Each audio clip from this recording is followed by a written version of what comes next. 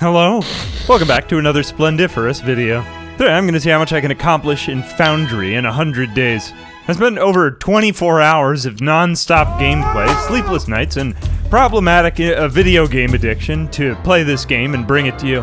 My review is that Foundry is a pretty cool game. It's almost like combining Factorio, Satisfactory, and Minecraft into one very addictive drug: mining, jetpacking, and falling from lethal heights. All while exploiting natural resources to sell them on the black market, literally controlled by, possibly Wall-E. This video has been sponsored by Paradox, so check out the game in my link in the description below. I'd be pretty disappointed in you if you don't do that, and if you don't, you'll suffer immensely. That's not a threat, it's a fact. Day 1. Our quest begins with the extraction of minerals from the earth. After a quick scan, it's xenoferrite ore and technomore. Think of these kind of like iron and copper. These are processed to create plates and rods, our two main ingredients to generate factory foundation, necessary for putting everything else onto. Done. First, it's mining and crafting by hand, then using our escape pod's makeshift oven for smelting, and before long, we're up and running with floors to connect power to the biomass generator, belts, miners, and before you know it, the day is through. By day 2, we've already got our first smelting columns lined up. Smelting automated. Belts built. And at the end of day 2, it's on to building our first lab for research. Science will plow the way ahead so that I can seed the fields with, blue science. Before you know it, the day is done. Day 3. Assemblers researched, smelting columns built, and second lane loaders research for better throughput on our smelting columns already. Day 4, it's on to conveyor balancers, scanner gun for ignium ore, which is basically coal for automating power to our base without having to keep coming back and forth to power it by hand with biomass from destroyed plant matter. Check. Now we've got a few assemblers up and building machinery, more factory foundation, and a few other basic goods for our production facility. After all that, it's on to day 5 for a careful look at the map. Now, the layout of the base plan is to stretch the smelting columns north, the main bus west, and the mining operation east.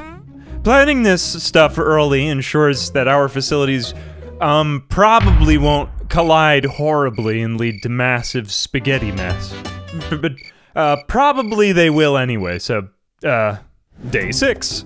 Beginning burner power generators, mining ignium ore, and finally, automating our scientific research, mainly to be intimidated by a long and complex list of branching technologies. Where to begin? After a lot of bashing my head into the factory floor, what begins to take shape is what my friend Josh calls, the circuit boardification.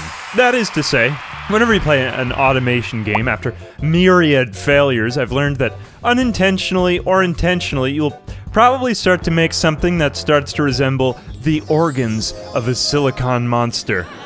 Maybe that was kind of a weird way of phrasing that. I mean a computer and not something more, adult. Day 7. Coming to the end of our preliminary research, it's time for red science packs, which are like blue science packs, but red, along with lights, ladders, and a basic layout to get us started on our main bus and assemblers. Day 8, it's time to move on up with belt ramps and get more organized, because everything is getting already too complicated to explain. Day 9. The first red science pack is pooped out. Steelmaking research begins, opening new constructions and possibilities. Day 10, steelmaking's done, and drill our way to faster mining speed, faster assemblers, faster belts, and before you know it, on day 12, we're cranking. So fast that by day 13, it's time to expand the research labs, since we're already producing a surplus lineup of both blue and red science packs. After a little work, by day 17, I had enough spare resources to ascend a makeshift belt and drink in a long gaze at the whole factory from above. So far, so good. Except, the miners were beginning to run through the xenoferrite ore pretty fast, and we'd need to do a lot more with our resources if we wanted to muster the wherewithal to seek, bomb, and extract more. But where? There's none visible on the map yet, but for now, I guess just never mind that. We'll keep working. Day 19. We construct our first bomb. Success! Along with the ore scanner for Middle Rock, this is a huge boon since it'll let us mine our way to richer subterranean deposits. Only problem is the mineral deposit is located directly beneath the factory.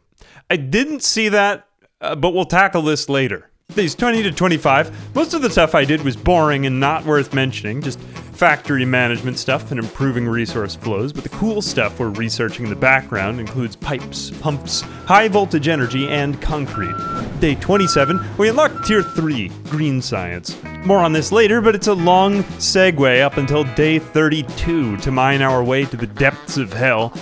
Since, like I said a few seconds ago, I neglected to realize the mineral rock deposit was indeed located directly beneath my feet. Putting a hole in the ground and coming back up, the circuit boardification has begun. It's time to go on an adventure now. Green science requires concrete, and concrete requires water, and water requires water. So it's time to go to the river to construct just a mile-long floating pipe in midair with no supports. Works. Now we use the crushers and casting machines to take mineral rock and water, and just a ridiculous number of intermediate goods to finally form cubic cubes of concrete. Check! With the floor plane getting pretty busy now, on day 35 it's time to float the concrete well overhead above the rest of the factory with an even longer belt. With all that done, by day 40 we're producing green science and researching the fastest mining speed. Circuit boards, olamite refining, which is kind of like oil, chemical processing, and of course, jetpack fuel. Around day 144, after a lot of work, I constructed an even higher platform up into the sky to see the factory. I climbed the ladder to get a good long look at it from overhead and confirm that everything was, indeed, a lot smaller than it appeared up close. But from this height, it was also readily apparent. Minerals are starting to dry up, so it's time to go seek out more nodes of xenoferrite and technomore elsewhere. That means a field trip through the desert to scope out a large underground deposit hidden from view. Of course, this means dropping a lot of C4 down on the ground to reveal the node. Then blowing up the mountain and stringing power cables to transfer voltage to the next mining site. Unfortunately, the power just didn't work because I didn't know about transformers yet, so I just ran these giant lines of cubes through the sky to transfer power to the mining expansion. It worked anyway somehow, and honestly I quite enjoy looking at it.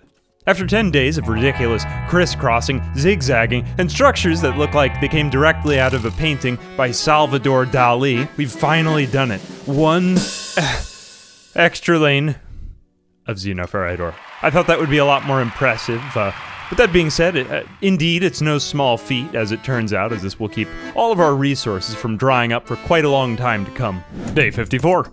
It's time to figure out how the hell olamite works, so now we go on another field trip to the reservoir to the north. Mostly this is a lot of muddling along with pipes, boilers, steam engines, and of course pump jacks, trying to get something to happen. I managed to get the pump jack operational by day 59, but only with biomass powered by hand, so we're going to have to save this one for a little later on. It's time for some fun. We've now unlocked the elevator, and that means elevation. And that means access to a maximum limit of 253 stories of height, which is about this high. So after 5 hours of spontaneous elevator entalification, it becomes very clear to me that I am, afraid of heights. And I am revisited by the unusually familiar feeling of my stomach actually dropping when I fall from a great height, even in video games. Admittedly, kinda cool. Day 61, it's back to work, blowing things up, drilling, and expanding the factory for the next liquid modules. By day 65, though, it's becoming clear we're running out and we're gonna need even more xenoferrite ore, so we get sidetracked again. This time by a newfound mineral deposit deep below the surface, accessible only through our deep ore scanning.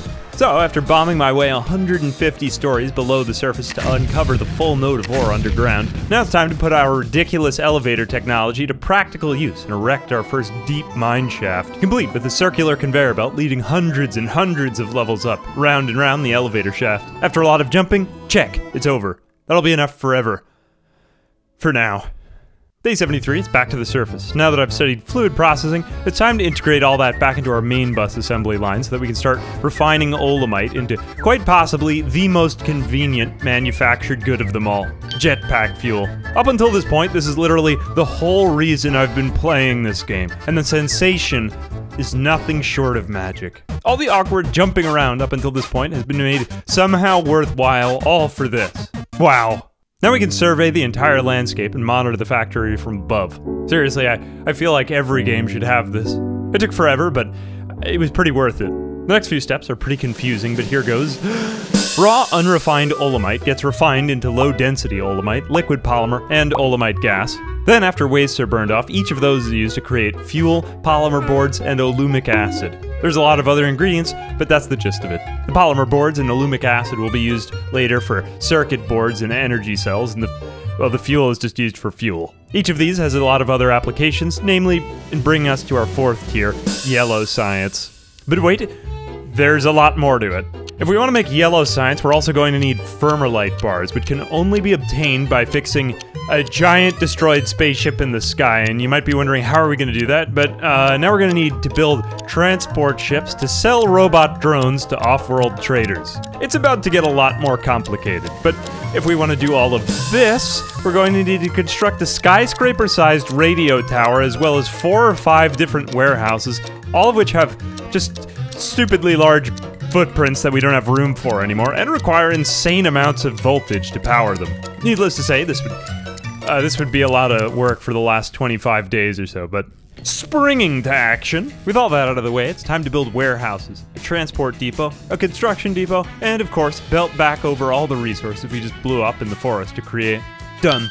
With all the construction materials delivered, our drones can now get to work on the radio tower, and by day 90, we can hit the big red button and begin repairs on the spaceship. And perhaps, more importantly, its sales platform. And despite flickering power, we make a sale of our extra construction drones anyway, and at last, by day 92, we've imported Firmolite bars for the production of yellow science, at last. A little more balancing here and there, and by day 97, we've got a decent flow of science coming in, unlocking with it laser miner research, which lets you beam everything in your path from farther away. It all caps off at the end on day 100, knowing, on the one hand, I had failed to achieve the highest tier of research, but also a moral victory in the erection of a massive statue of myself, since I am alone. And all I've done is complete the errands of an Australian robot. Good enough. The circuit boardification is complete, and there's still, honestly, a lot to explore. All in all, I'm honestly pretty satisfied with this game. It's pretty unique, and it breaks a lot of new ground. Pun intended. Some of the grand scale of this game's late-game technologies really is worth it. Especially if you have friends. Yeah. I know I'm being sponsored for this one, but I definitely think this is one of the cooler experiences I've gotten to try out. And not to mention, it performed really, really well on my computer, and everything just feels polished. And anyway, if you do decide you want to check out Foundry, I would appreciate it if you give my link in the description a click. Let me know if you want to see any more. And as always, I'm Ambiguous Amphibian. A big thanks to my patrons who beep boop boop bop, boop boop beep in my boop boop bop.